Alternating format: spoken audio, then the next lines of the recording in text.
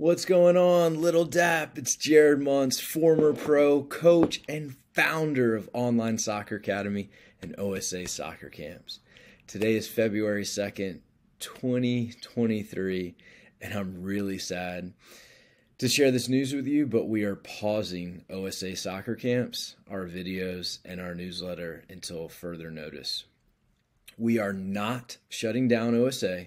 We are just pausing until further notice. So I've got a little script on my phone right here that I'm kind of looking at on the screen. I'll be kind of using this as a guide. I'm going to share in this video what pausing OSA means, our next steps, and share some context to behind the why and behind our decision to pause OSA and some of the emotions and logic behind this hard decision. At the end, I'm going to finish with our sort of signature believe in it ending, or this one. But again, I'm looking at an outline on my phone right now, just in an effort to kind of help me stay on track and not get overly emotional. So feel free to watch the entire whole video for all the details. If you don't want to do that, that's totally okay. And just know our OSA team and I, we appreciate you. We're very sad about this decision, and OSA is paused until further notice. That means no OSA soccer camps in person, no virtual camps, no new OSA videos, and no weekly newsletter. We certainly hope that we're going to be back, and we want to be back in the future. We just don't know when that's going to be. So, for those of you watching the full video, let's go! And I'll share some more. What pausing OSA means. For us, pausing OSA means we're not doing any in-person camps, and our 200 plus free videos will continue to live on our website at Online Soccer Academy. They're going to be on our YouTube channel, and we want anyone around the world to continue to enjoy them for free. Our team and I, we take so much pride in sharing our videos for free. And we're so proud of how many people we've helped inspire over the years, and coach via our videos. It's incredibly humbling, the positive feedback that we have received around the world since 2008, and we started our camps in 2006. Our content will live on unless YouTube stops, but we will not be hosting in-person soccer camps for summer 2023 and beyond until further notice. Certainly breaks my heart, as I've been helping players improve in soccer camps and videos basically since 2006. And pausing OSA means, not making new videos. We're not sharing the weekly newsletter or replying to emails with questions. Again, our videos are going to live on our website and YouTube. And I hope you continue to enjoy them and they're helpful for you. We've helped a lot of players over the years and coaches, and we always say, when they say how appreciative they are and how much we help, we always say something like, we're a tiny part of their small improvements, and credit to them for making it happen. Moving forward during this pause break and even when we come back, it's up to you to keep making those small improvements happen. And hopefully our OSA videos can be a small part in helping you, but it's up to you. All right, so next steps. Our videos are going to be on here. I have these tabs set up as a way to share some stuff, but these are just some old photos on my Facebook page that these get posted everywhere, and this one kid's like a youth national team player now, and anyway, we got a wide range of stuff from kids just making their high school team or being a starter and improving to pro level. It's super amazing. So next steps. One day we certainly hope to bring our in-person and virtual camps back, but for now we really just need to pause. So be sure to join our waiting list. We're probably going to have some forums on the website for you to be alerted for when our soccer camps come back if you'd like to attend. All right. And now I'd like to kind of share some more of the context as to why, and talk about my family, our decision, and why we're doing this. Um, I am in good health, and so is my family. I'm very grateful for that. This is my lovely wife, Lauren, and our daughter, Skylar. And I think there's like a date night photo right there. She's just gorgeous. And our younger daughter, Hayden, over here. I was like dancing and making them laugh after a little pool hot tub session on a ski trip we had not long ago.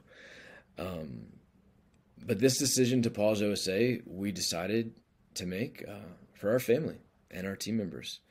I'm not going to get into like political talk or really deep details of our portfolio of businesses, but in short, the pandemic really did a number on our businesses.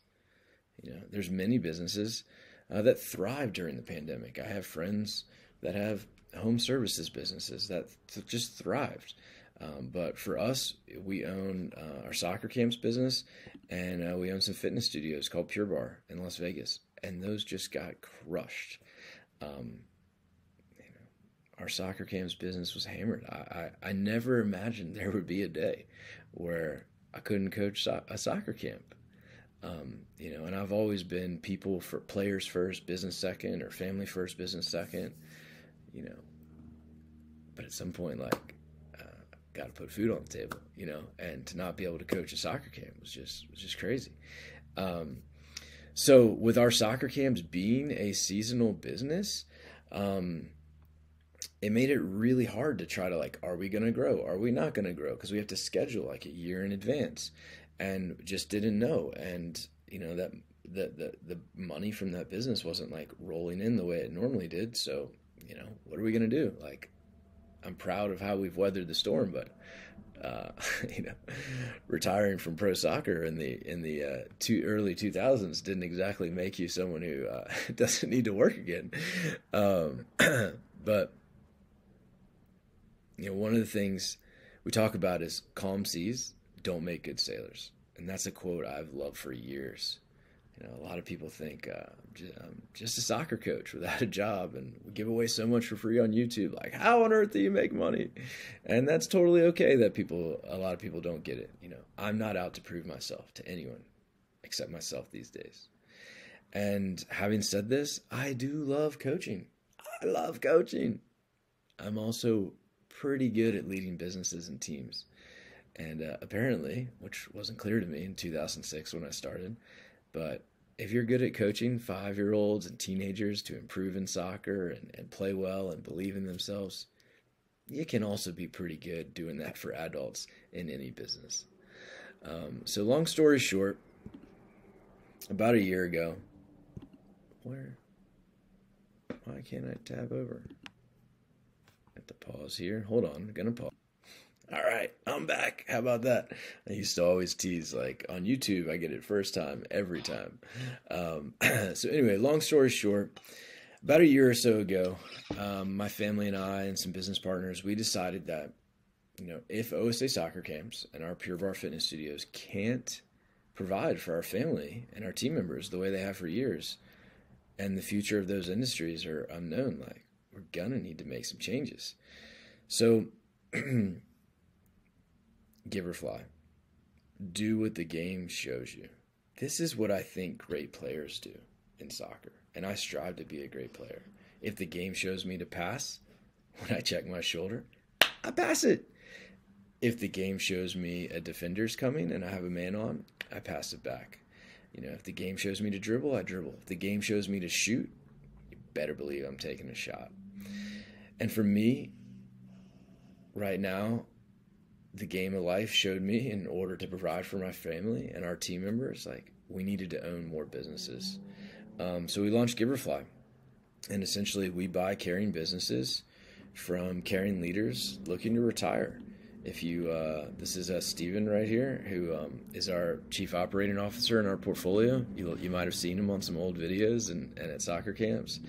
And another partner of ours who's based in the Cincinnati area. It's my wife and family. But we formed a group, and essentially we buy businesses from caring owners looking to retire. And we pair them with caring leaders looking to live their dream as a business owner. So we bought a commercial cleaning business, which is just comical, going from coaching kids and like wearing Lululemon and Pure Barre studios to then buying a business from these amazing people, Terry and Jeannie O'Neill in Flagstaff, Arizona. I live in Vegas. This business is in Flagstaff. And they had a commercial cleaning company that was 21 years old. It had one Google review. Terry hadn't looked at his website in years. So different than Online Soccer Academy and Pure Barre. But we were fortunate enough to buy it from these caring, nice people. And we're a couple months into that. And it's going amazing, It's going amazing. I feel very grateful.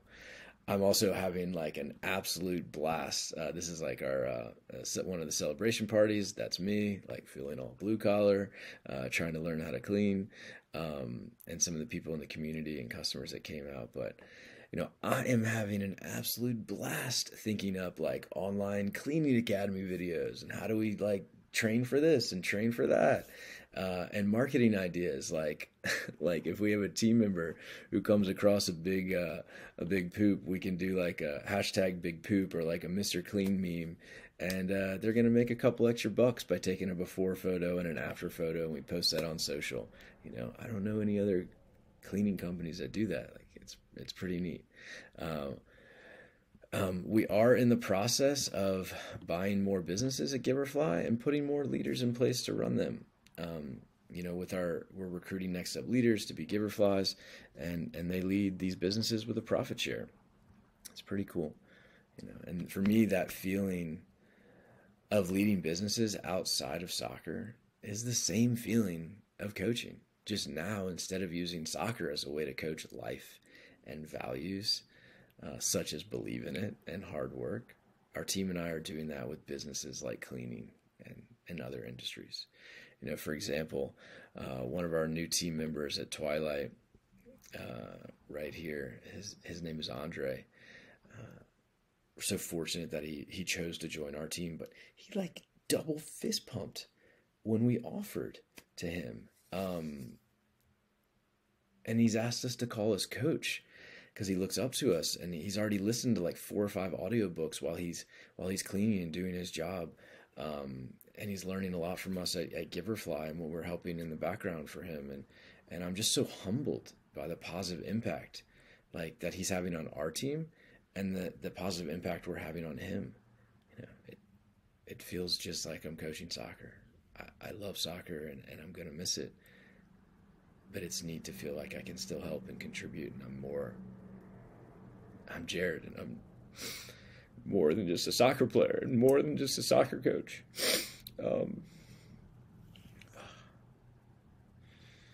Even though it crushes me that I'm not going to be coaching, my players and our players this summer.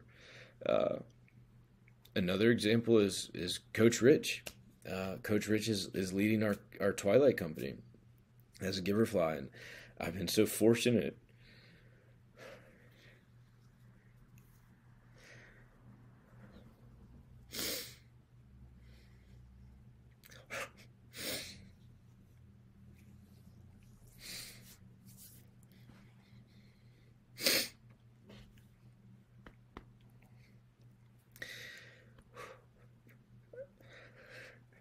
Try not to hit the pause button.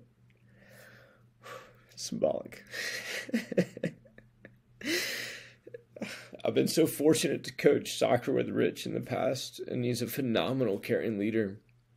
And now he's living his dream of being a business owner at Twilight, and us at Giverfly, following our lead leadership style and our tech small operations, which tech small means like think like an efficient tech company and care like a small business.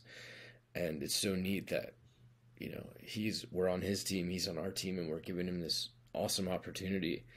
And the same way I've seen him rock out coaching kids, he's rocking out coaching adults and providing for his family.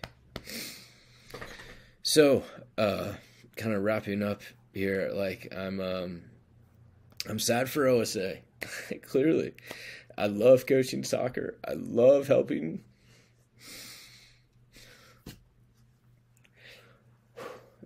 I love helping our players reach their dreams. Whether that's the high school team or going pro, like I don't care. Whatever their dream is, like me and our team being able to help do that has been like really special. People will ask, do I play adult soccer? And I usually always say no, because I get to coach when I play neutral. Or because when I coach, I get to play neutral, and like when I'm coaching, I just love that. Whether it's with like Zeph or Philly Jim or Izzy, in the Vegas area, or like my 8-year-old nephew Bruce, like hearing them say "man on" and turn, and it's just like, I'm gonna pause. I'm thinking of so many players and faces from 2006 to like right now, 2022, 2023. Like, it is sad for me and our team. But, unfortunately, like, being a leader for me means making difficult decisions based on information that the game is showing me, even if it hurts. And my emotions don't want me to make this decision. Like, is it scary? Yes, it's dang scary. I love soccer. But for me, though, being a leader isn't about being fearless. It's about being brave. And for me, being brave means making a choice and taking action when the data tells you, even if it's scary. When to quit, change strategy. Like some might say I'm quitting, and that's okay. I don't have anything to prove to anyone. But for me, like, the narrative in our world tends to be, never quit, don't quit, go, go, go, go. And like, yes, many times never quit is the right attitude to have. But for me, that never quit attitude is much more applicable for being in the moment. Like when a 90-minute game is happening or in the fall season, that's when you never quit. But this like not forever, this not never quit forever mindset, like just because I played soccer once for a year and I said I wanted to play college soccer, like now all of a sudden I can't ever quit if it's right for me. As high achievers and hard workers, which many of us are, who participate in OSA, it can feel like any decision to quit is weakness.